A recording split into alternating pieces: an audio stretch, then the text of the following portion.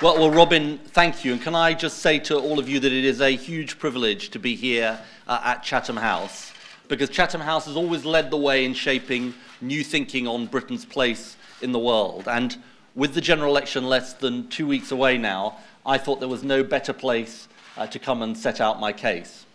And I want to set out a case on how I will seek to reshape our great country's relationship with our allies and our partners, and how Britain can play its role in overcoming the great global challenges that we face. Now, my argument to you today is a simple one. The next Labour government will stand up for Britain and ensure that our country takes a strong and confident place on the world stage. It's time to reject the small-minded isolationism that I believe has characterised this government, because I believe it is an approach that has shrunk our influence and weakened Britain. We need a government that is outward-looking, not inward-looking, optimistic about our role in the world, not pessimistic. But just as we should learn from the mistakes of this government, so too we should learn from our past too, including the 2003 Iraq War, recognising that we are always stronger, more effective, and have more authority when we work with allies across the world and seek to strengthen, not weaken, multilateral institutions. So standing up for Britain, speaking out for Britain, and using Britain's influence in cooperation with our allies, that's the essence of the foreign policy of the government that I hope to lead. And that's the approach I want to lay out for you today. Now, I know my first responsibility as Prime Minister will be to keep our country safe, because the threats we face are real, and I want to say something about them. But there are threats here at home and indeed abroad, from nuclear proliferation to ISIL, to Russia and Ukraine, to the changing balance of power between East and West, to the ongoing national security challenge that I believe climate change represents, to the terrible and heartbreaking scenes we've witnessed in the Mediterranean this week. These challenges reflect powerful global trends that any government, Labour or Conservative, must now confront. Forces that shape the world in which we all live. And I want to describe three of the trends that I think underlie what we see in our world. The first concerns the very complexity of the global challenges that confront us. Because as we all know, and as this audience would know better than most, the threats we now face are not generally the old threat from single states. They cross borders and boundaries, and they are more complex than the deeply dangerous but more traditional interstate rivalry of the past. It's true, of course, of ISIL, motivated by an evil ideology that recognises no borders, but of course wants to establish a state of its own. It's true of the mass migration caused by conflicts that stretch across entire regions, especially in North Africa and across the Middle East. And it's true of climate change, which threatens the future of everyone no matter where they live. All of these aren't traditional forces that we face. And what I take from that is it means that they can't effectively be confronted by any single state acting on its own. Not the United States, not China, not the United Kingdom, no country on their own. They can only possibly be tackled by concerted action by countries working together all around the world. But it's not just the complexity and transnational nature of the challenges we face that matters. The second trend means that we confront them at a time when the very institutions that we might rely on to help us confront those forces are themselves under more strain than they've been for generations. From the EU to the UN, the multilateral institutions that were crafted after the Second World War face more serious pressure than they have known before, both from outside their institutions and from within them, with their reputation in part undermined by the challenge of a series of global crises to which they appear to have not been able properly to respond. From Iraq, more than a decade ago, to Syria today, to the continued stalemate in the search for peace between Israel and the Palestinian people, as well as the continued belligerence of states that seek to undermine the international order that these institutions are precisely designed to uphold. And then there's a third trend, as if this wasn't difficult enough. There's a third trend that makes things more difficult still. Because we live now at a time not only when international institutions are losing support, but when individual states themselves also find it harder to act. So many countries around the world are faced by serious budgetary constraints in the aftermath of the financial crisis, meaning their capacity and willingness to respond internationally has been dimmed. And others are undermined by deep and persistent struggles within their own population. For example, rightful demands for greater democracy, greater accountability, and greater equality, destabilizing old orders without straightforwardly leading to stable reform. So in 2 weeks' time, any government will be facing the same challenges, some of the challenges that I've laid out. Threats which cross boundaries, international institutions under strain, states in all parts of the world facing difficulties of their own. Now, these global trends are unavoidable, that's true. But the crucial truth we must acknowledge is that the difficulty Britain faces in navigating this new global order, I believe, is being made far worse by decisions that our own government has made. My case is that David Cameron has presided over the biggest loss of influence for our country in a generation. And that has happened because the government he leads has stepped away from the world rather than confidently towards it. And I want to set out what I mean. Because I believe it's an approach that has shrunk our influence and weakened Britain. And the evidence for that is all around us. Take the situation of Russia and Ukraine. Was there ever a more apt symbol of Britain's isolation and waning influence than when David Cameron was absent as the leaders of Germany and France tried to negotiate peace with President Putin? And we've seen it this week with regard to the crisis unfolding in the Mediterranean. In Libya, Labour supported action to avoid the slaughter and stop the Gaddafi regime, the threats they made to Benghazi. But since the action, the failure of post-conflict planning has been obvious. David Cameron was wrong to assume that Libya was a country whose institutions could simply be left to evolve and transform themselves. What we've seen in Libya is that when tensions over power and resource began to emerge, they simply reinforced deep-seated ideological and ethnic fault lines in the country, meaning the hopes of the revolutionary uprisings quickly began to unravel. The tragedy is this could have been anticipated and it should have been avoided. And Britain could have played its part in ensuring the international community stood by the people of Libya in practice rather than standing behind the unfounded hopes of potential progress only in principle. Now, by far the most important cause of our loss of influence is the position of this government, I believe, in regard to the European Union. With the threat of an in-out referendum on an arbitrary timetable, with no clear goals for their proposed European renegotiation, no strategy for achieving it, and a governing party riven with internal divisions over our future in the EU, including a foreign secretary who has actually openly advocated leaving the European Union. Now, I've just got to be candid with this audience, and we've seen it actually confirmed again by HSBC today. I think all of this poses a grave risk to Britain's position in the world. Of course, the European Union needs to change. There are demands for it to change in almost every other member state, on immigration, on benefits, on the rights of national parliaments. And Britain should be leading the process of reform. But this government's approach to Europe means that even when Britain's interests are shared by other member states, EU leaders are reluctant to support us, in part because they think we have one foot already out of the door. That is bad for Britain. And our loss of influence in Europe leads to a further loss of influence in the world, from the United States to China. Here's what I think is the central case. We are stronger as a leading partner in the European Union, and we are weaker when we are not. I think one of the profound mistakes of Euroscepticism is to believe that we are somehow more influential with others if we depart the EU, when in fact the opposite is true. It is precisely our influence within the EU which makes us more influential in the world. That's what people in China say, that's what people in the United States say.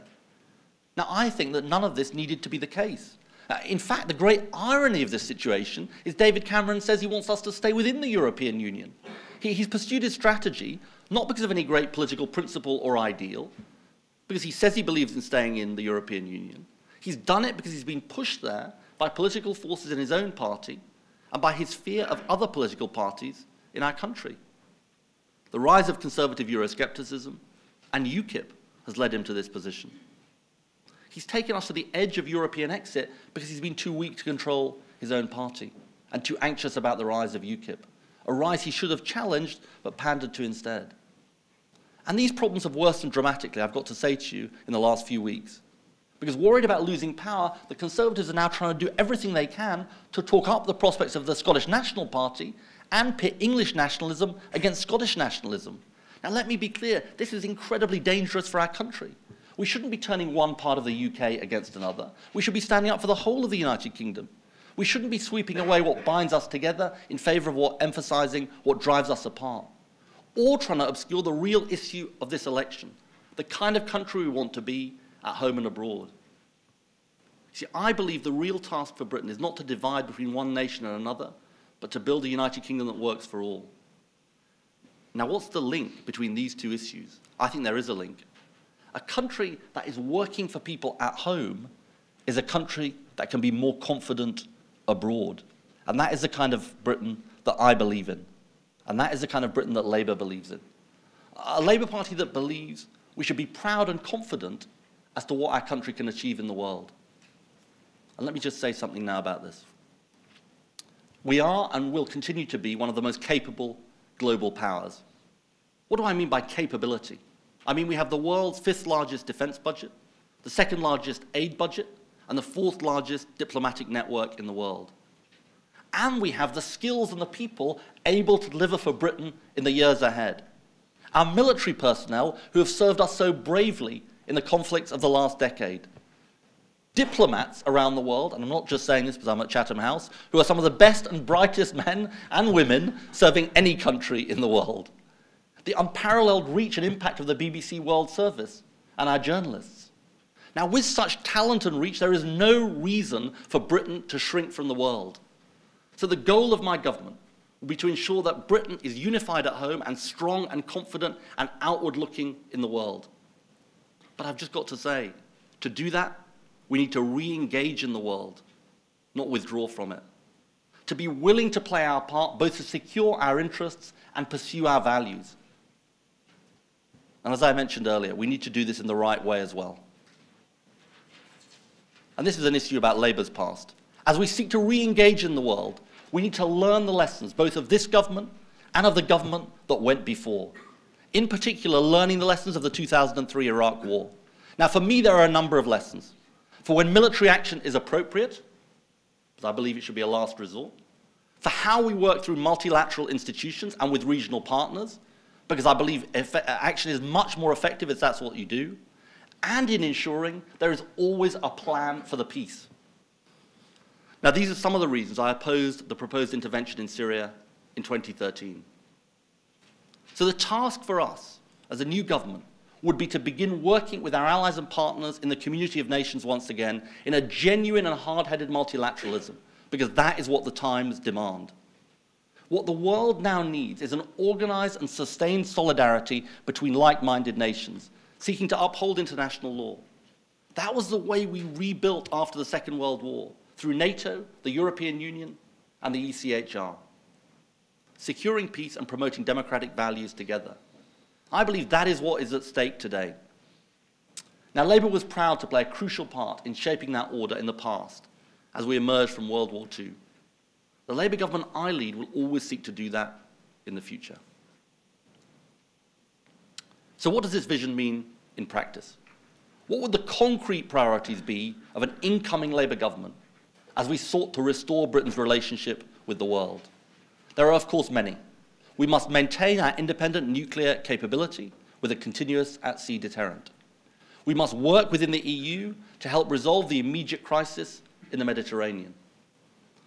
Another huge priority, we must step up our efforts to help bring about the two-state solution in Israel and Palestine that is desperately needed. A secure Israel alongside a viable and independent Palestinian state. Because I believe this is a conflict that scars the region and the world, and there can be no true stability in the world without its resolution. So these are crucial issues. And I want to outline 3 central tasks that I see in a little more detail.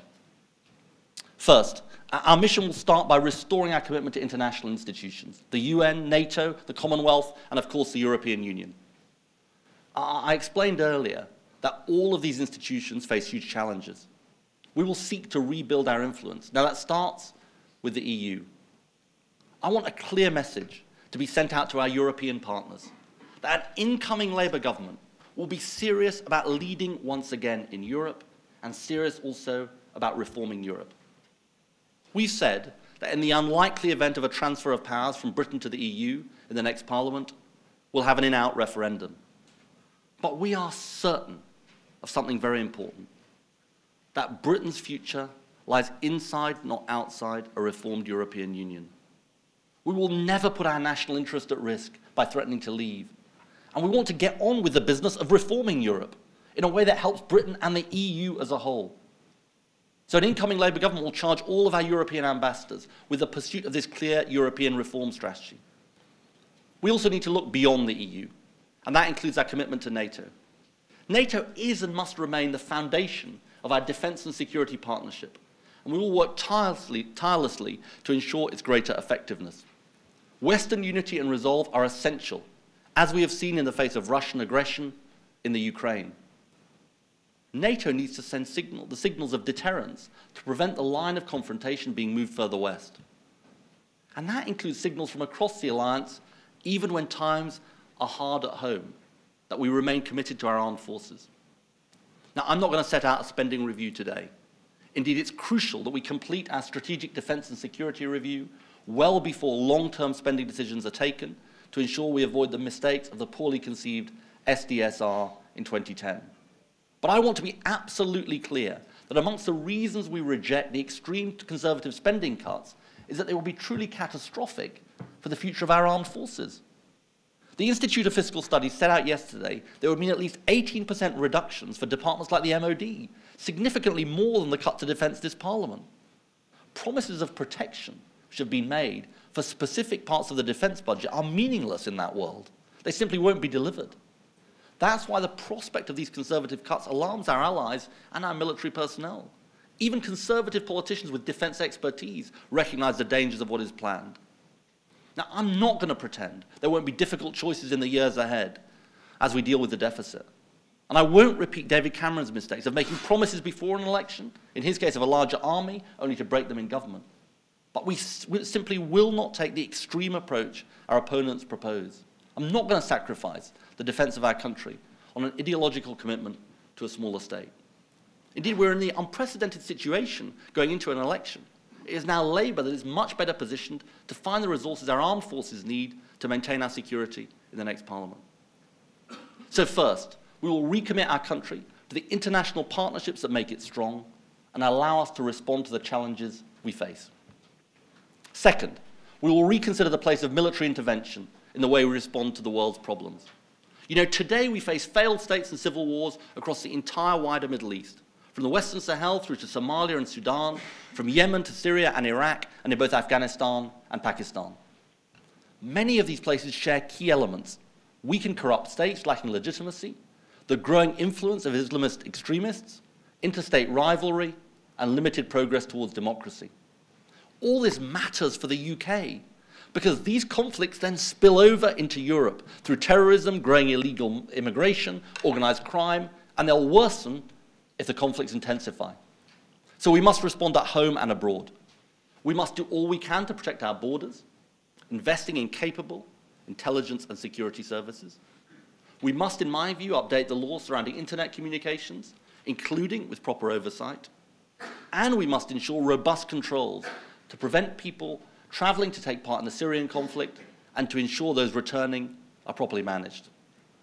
And we must respond by building partnerships abroad. Let me say something about ISIL. I think the challenge posed by ISIL's barbarism, which is something I believe unites our whole country, is the most pressing case we face. Following a request from the Iraqi Prime Minister, it was right the UK joined other nations in airstrikes against ISIL targets in Iraq. But military action alone will not defeat ISIL. We need a long-term multinational political strategy, with regional actors playing a central role. That is essential to tackle extremism across the region. And as we do so, we will learn the lessons of previous intervention, not seeking to solve the world's problems on our own, but working with international, regional, and local partners. Any intervention must be carried out with a clearly defined strategy, and this must include a comprehensive transition and post-conflict strategy. These are the vital lessons of our recent past, and I won't forget them. Third, I want to say something about two other particular challenges: inequality and climate change. Both of those will be at the core of our agenda, not just because that is the right thing to do, but because it's vital for the long-term interests of our country. Labour will proudly lead the world in maintaining our commitment to giving 0.7% of gross national income towards international development. And when it comes to climate change, we will help set ambitious emissions targets for all countries, reviewed every 5 years, based on a scientific assessment of the progress towards the goal that the scientists tell us is the right goal, which is 2 degrees centigrade. That means a goal of net zero global emissions in the second half of this century. And we need transparent, universal rules for measuring, verifying, and reporting emissions, with all countries adopting climate change adaptation plans. And part of this challenge perhaps more than any other, uniting countries across the world, is an equitable deal in which richer countries provide support to poorer nations in their efforts to combat climate change. Now, none of this will happen by itself. It will take concerted action by countries all across the world. And it will require Britain to play the kind of role that I was privileged to shape at the Copenhagen summit during the last government. 2015 is a big year for our general election, but it is also a very big year in terms of climate change. The UN summit in Paris later this year will be our chance to demonstrate again that we can make progress and that we can show what Britain can achieve. And one other thing I want to mention. Our commitment to universal human rights will also be at the heart of our foreign policy across the world. We'll appoint Lord Michael Cashman as our international LGBT rights envoy to help work towards the decriminalisation of homosexuality. And we will appoint a global envoy for religious freedom and establish a multi-faith advisory council on religious freedom within the Foreign and Commonwealth Office, because we know the persecution of people for their religion across the world, including Christians, is a massive issue that we must lead on. Let me say this in conclusion, friends. Our country faces a big choice, I believe, in just under 2 weeks. It's a choice between different ideas about how our country succeeds here at home, and we've set those out during this campaign. But it's also a choice about our country's place in the world. I believe the Conservative view threatens to divide us internally and to weaken our position abroad. I believe it's quite a pessimistic isolationism that learns the wrong lessons from our past and undermines our nation's future. But there's a better Labour view that says we are stronger as a country when we look boldly, confidently outward to the world, not turning in on ourselves or acting on our own, working with our allies but not for them. It's a genuine and hard-headed multilateralism with our values as a country at its core. That's how Britain can succeed. That's how Britain will make a difference. And I look forward to working with all of you to make it happen. Thank you very much.